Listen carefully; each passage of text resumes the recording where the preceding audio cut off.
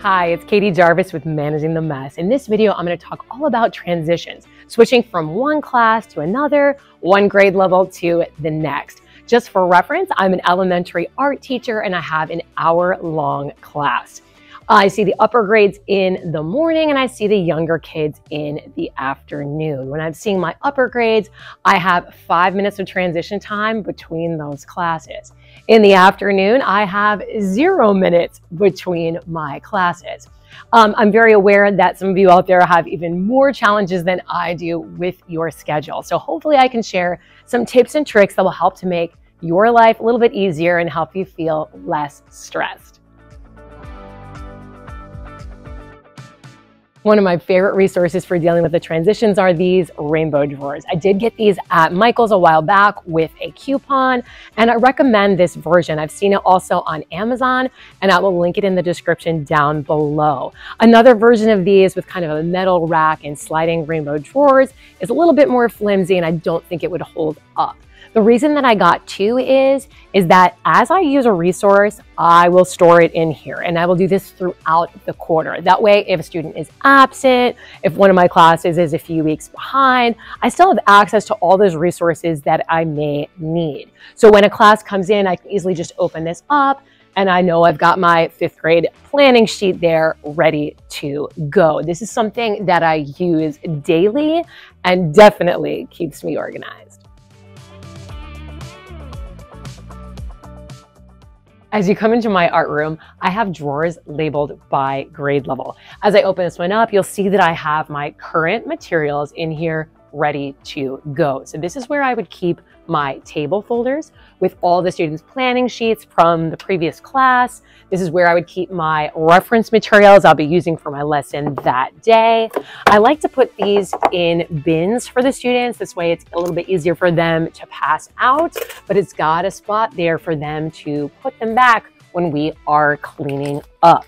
This is where I would keep any paper that we will be using for the day already cut and ready to go. And I'm staging things out right here because this is the spot that I'm going to have my students go to. As soon as I'm done giving directions on the carpet for my lesson, I still have all my students quiet and I'm assigning those helper jobs and referring to the materials that are sitting right here.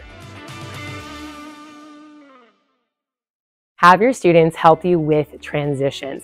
If I have a minute, I will lay out materials for my students and I will set out my job tag so that students can help me to pass these materials out. So my tool job today is going to be to pass out these reference sheets. I know that I'm going to need 2 pencil passers, so I'm setting these out as well. If you're interested in learning more about these job tags and how I use them in my classroom, I have an entire video all about that.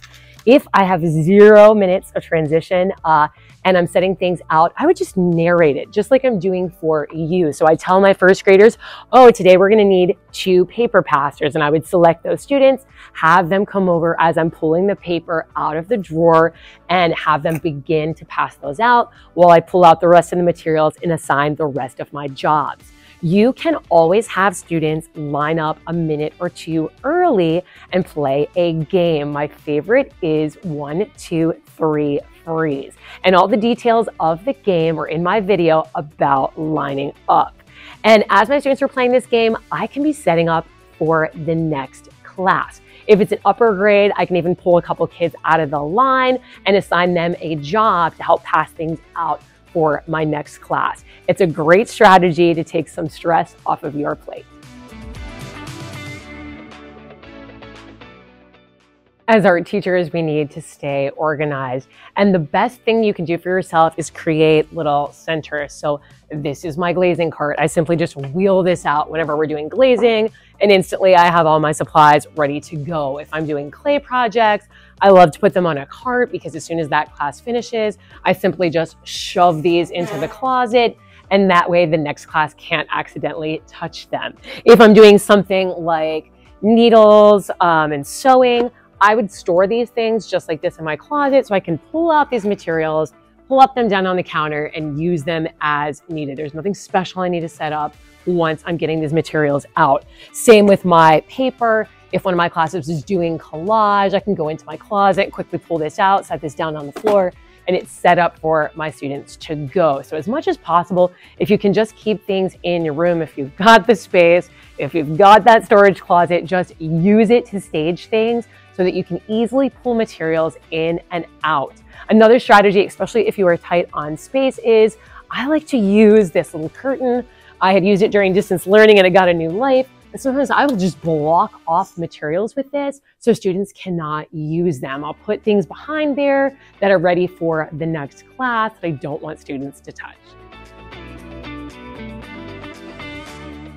A big part about being good at these transitions is being organized. So it's a good thing you found this channel, Managing the Mess, but also about being prepared. So I like to have my lesson plans done ahead of time, and I like to really think about those transitions and put the things in my planning into my to-do list. For my to-do list, I use Google Keep.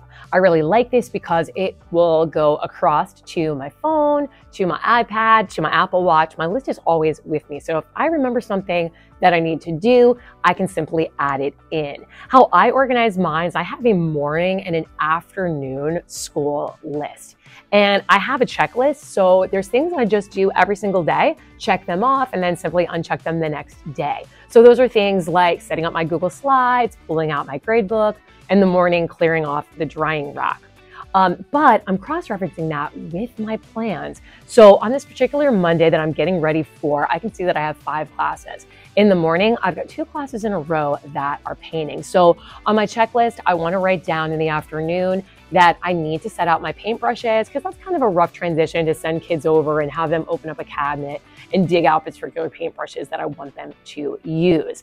I can see in the afternoon, I got another class that's painting, and then 2 classes in a row that are doing clay. So I want to make a note to myself to have covered the tables, because this day is literally looking like it's just going to be mess on top of mess on top of mess. So I'm going to cover the tables with paper, but also since I'm doing clay, I know that the day before or that morning, I'm going to write that down, that I want to have some carts ready to put that clay on as soon as the clay is finished. I also want to set up a plan of when during my day am I going to be cutting that clay so that it is ready to go for students. Doing this ahead of time and having these lists has really helped me to better use my morning time and my time after school, but really effectively use any planning time that I have.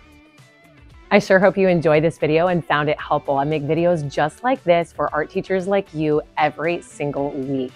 Don't forget to subscribe.